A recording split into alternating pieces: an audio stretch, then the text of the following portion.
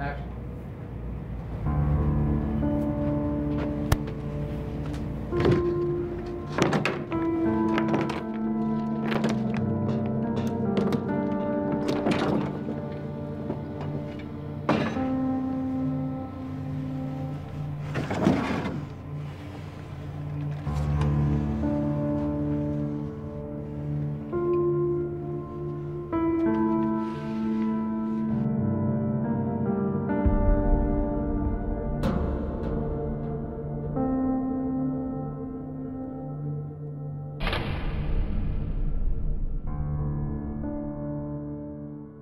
I was working at a company called Twisted Pictures. I was president of production.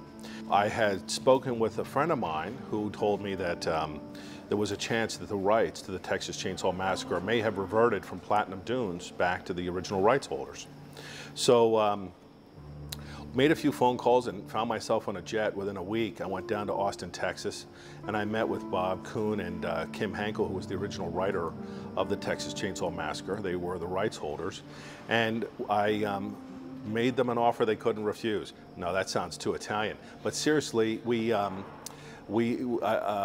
basically told them that if they would see fit to trust me with their rights, that I would do my best to reboot the franchise in the hopes of making 6 sequels, similar to the Saw franchise. Lionsgate had hired Steven Susko, who they love and we love, but they decided after he delivered his script that they really wanted to go in a different direction. Sadly, Lionsgate shot it down because it had a lot of cannibalism, and I think that they were worried about cannibalism because of a movie they did called Midnight Meat Train. So it was back to the drawing board. So they interviewed like 17 pairs or 17 individual or pairs of writers, and we were lucky enough to go in with Mark Berg from Evolution and Carl Mazzacone, and we pitched our idea. We really wanted to tell the Hatfield and McCoy story of this region of Texas, and just thought, you know, there's so much more life in that for sequels. You know, Leatherface was going to be an anti-hero by the end of the picture. That was the idea, because the Hartmans were so horrible, and what they did to this family is so inconceivably terrible. Look, this is a group of people that are murderers, absolutely. The Sawyers are bad folks. But you know what? We live in America, and we live in a country where you're supposed to get due process, and you're supposed to get your day in court, not a lynch mob. And we were saying, you know what? These things happen. This stuff happens in our culture, where citizens take it upon themselves to just string them up and burn them down. And so for us, we were kind of saying the mob is worse than what Leatherface has done. We really wanted to humanize Leatherface. I think that was probably one of the big things, and to tie it to the original. At that point, we had gotten the project, you know, past the 50-yard line, and then spent a good 3 months honing that screenplay, polishing it, and bringing it to reality. They were actually very concise about what they were looking for, you know, which direction they wanted to go, and then we would give them drafts and we would get notes from them, and it was a wonderful working condition. And action! Action, action! Never did anything with horror in my life. Carl Mazzacone said, hey, what do you think of my movie project? I gave him some thoughts. He liked them. Next thing I know, they hired a writer to implement them. And then ultimately I ended up writing the script. And they said, well, then why don't you just go ahead and direct it? So here I stand. I did a lot of research on different horror movies. I thought I'd bring my own kind of thoughts to one and not sort of play monkey see, monkey do with what people have done in the past. I think it's really a fine line between an homage and plagiarism, personally. So in this movie, we constantly debated to what point we could swing in either direction. When you approach Texas Chainsaw, you have to go, okay, what made the first one fun? And to me, it was finding those little moments, those little embellishments that Tobe Hooper had put in the film. There's a lot of poetry in the original movie, just the compositions with the sunlights, the moons. The movie shot mostly wide with a lot, not so full of close-ups. So I was impressed by it, and then I went through the movie again. I picked out like the 10 little things that I thought were really fun about it or cool, from the armadillo to the freezer to some of the language that opens the movie, and I began to sprinkle it into the script in a new way. So we weren't sort of remaking it, but we could have fun using what was there before us. I think the elements of the film that represent the script that Deborah and I wrote the best are the Frankensteinian nature of the story, the fact that Leatherface becomes this empathetic character, Heather, the Hartmans.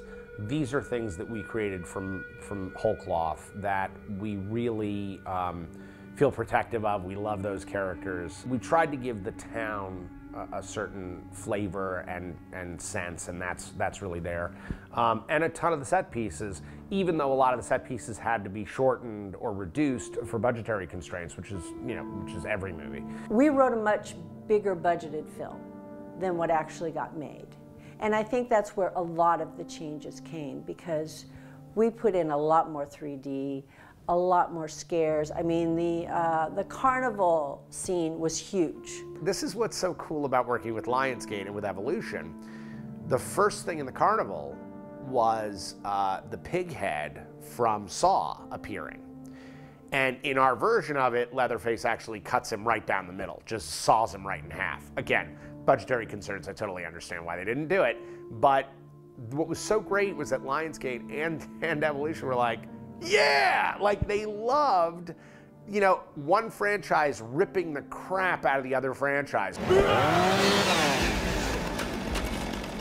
You know, it's interesting when people make sequels or prequels or remakes, sometimes they shoot frame for frame. And it's, I think, other times, you know, you look at the Marcus Nispel remake that Platinum Dunes did with Jessica Biel.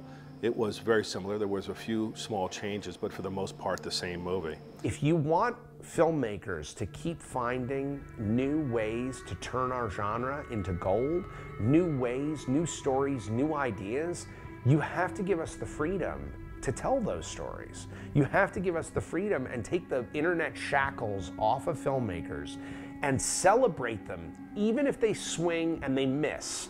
But if they swing for the fences, honor the fact that the filmmaker is trying to do that, because otherwise, no one will swing for the fences. And the audience will get what they're asking for, which is the same movie over and over and over. I can't think of a world more boring than that. I think that anyone who attempts to make a sequel, I give you props, because we know how hard it was. And I think some of them really did well and some of them missed the mark, but all in all, I think they really tried to make a scary movie.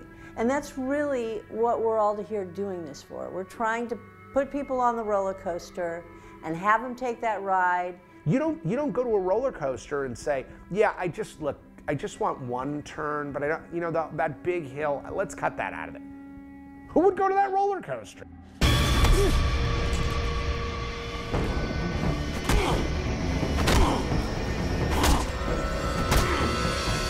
The number of times we've been told, like, well, don't make it too scary, or, oh, the audience is going to be upset by that. No! Embrace that. Like, let's scare the crap out of people. That's what they came for. I think there was a lot of gold mine left in the gold mine, and I want to mine some of it.